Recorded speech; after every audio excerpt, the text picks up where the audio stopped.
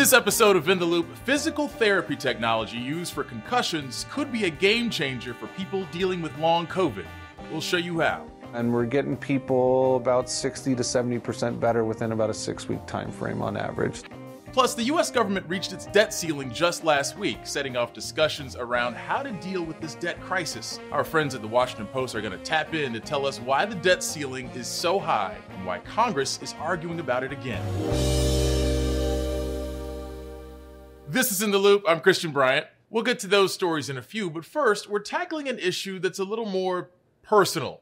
Your trust in me. Well, not just me, but news media as a whole.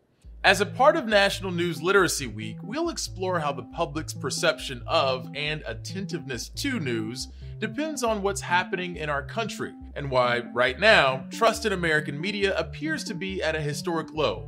The numbers are shameful, y'all. Recent polling from Gallup shows only 34% of Americans seem to trust the news. Just 7% of those Americans have a great deal of trust and confidence in the media, while 27% would say they trust news a fair amount. 28% of US adults say they do not have much confidence in newspapers, TV, and radio, and 38% have no confidence at all. These numbers can be worse depending on the survey or poll, but they all underscore one thing. Americans say they don't trust news media right now. The public has been very ambivalent about the media for a very long time. So disenchantment that is showing up in polls now is not anything new. That's Ed Wasserman, a professor at and former dean of the Graduate School of Journalism at UC Berkeley. Wasserman spoke with Scripps News about why Americans have such low trust in the media. And according to him, a lot of it can be traced back to political attacks against media coverage going back decades. Let's take the Vietnam War as an example. Well, this has been a favorite issue among conservative politicians going back to the late 1960s. And at that time, it was about the media were thought to be insufficiently patriotic with respect to the war in Vietnam, and divisive and perhaps unduly supportive of cultural movements and of cultural disaffection. And for those reasons, it worked. Then came the Watergate scandal in the early 1970s. While that exposed the need for the media as a check on government power, there was still a lot of public cynicism, especially among conservatives. Since then, the media, the identity of the media as being a kind of intractably liberal, progressive force has taken root and been used effectively by politicians on the right. The irony is that for many, many years before then, the media had been seen as a very conservative force, and certainly during the Roosevelt administrations, the media were seen as anti-New Deal.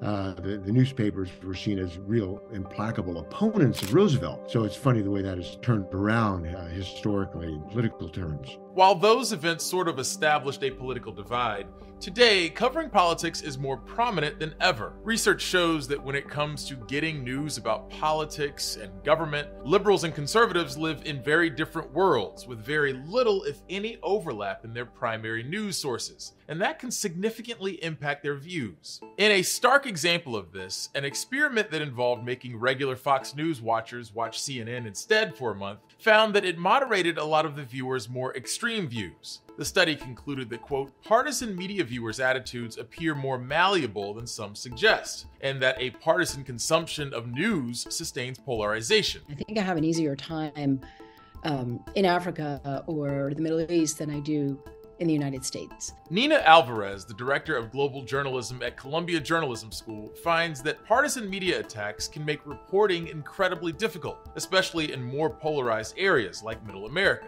Those reporting difficulties can exacerbate divides and mistrust already compounded by other factors like a rapid decline in local news or digital media's problem of misinformation. I think that media literacy is also something that has been lacking in our education, and so that also has an impact because consumers aren't really equipped to tell the difference between what's journalism that is living up to journalism standards of fact-based accuracy that other organizations aren't upholding.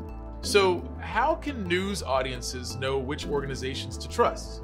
How are they sourcing the information? How forthright are they in identifying the sources? And if the sources of the information are being clearly identified, and you find those sources of information to be credible and believable, then that report tends to deserve your attention. Experts like Wasserman say it's also important to consider why certain topics receive news coverage and others don't get the same attention. So are they playing out an agenda, a political agenda, in the way in which they're composing their news agenda, or are they actually directing my attention to things that I ought to be worried about and ought to be thinking about and ought to be acting on? Considering motive and sources and consuming diverse and credible media is all important for news audiences, but improving diversity within news organizations is equally important, something some news outlets are at least trying to work on. Diverse newsrooms help cover communities of color accurately and respectfully, leading to improved trust. And I think that actually has helped build some trust in communities that traditionally didn't trust the media because of the way they were constantly portrayed. And I think that's been an important advance. And I hope that it contributes to expanding trust among people in the United States, especially. To learn more about what plays into trust in the media, we decided to look at a country that seems to be doing it right. Finland, for example, reports extremely high levels of news trust among its public, the highest in the world. National correspondent Ben Shamiso tells us why. Trust in the police, 85%. Trust in news media, nearly 70%. Government approval, over 60%. Welcome to Finland, where polarization is just not a part of life.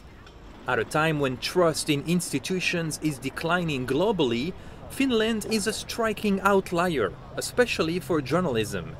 In a Reuters Institute survey of 46 countries, no one trusts the news as much as the Finns. We live in a globalized world. Misinformation is rampant. How is Finland able to not be affected by all these trends? Honesty and trust are highly valued in Finland. Esa Reunanen, a media researcher in Finland, says when it comes to politics, mudslinging is generally frowned upon. It's all about coalitions and compromises. Before elections, they don't know who their partners may be, so they are not so hostile towards each other. Less hostility in government translates to less shouting on the news.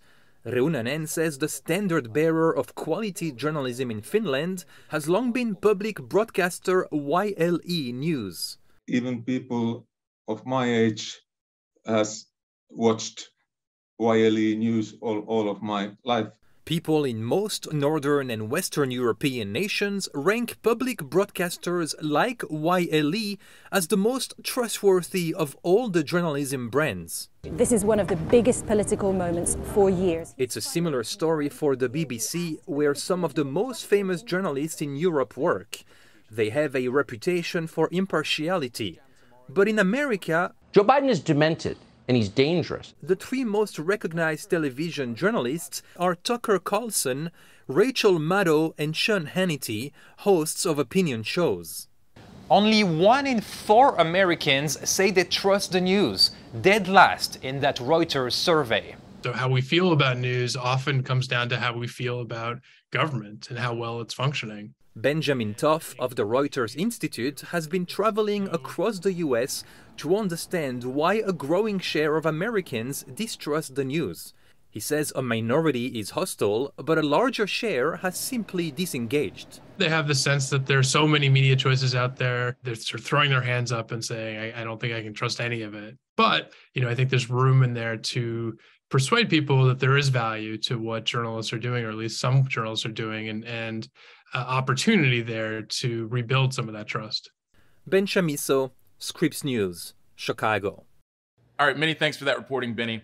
Last August, we saw how the Finnish aren't completely immune to political controversies when leaked footage of 36-year-old Finnish PM Sanna Marin dancing at a party created a firestorm and led to the opposition party demanding she take a drug test. That test came back negative, and the people of Finland just moved on. Doesn't that sound nice? Anyway, folks, that's all from us on Trust in News for now, but Scripps News will be covering that and other media literacy issues all this week, including on The Why, which comes up right after this show, so we'll put a pin in it until then. Up next on ITL, we've got the latest COVID news, including new ways to test for its spread on airplanes and some treatment options for long COVID. That's right after this quick break, so see you in a few.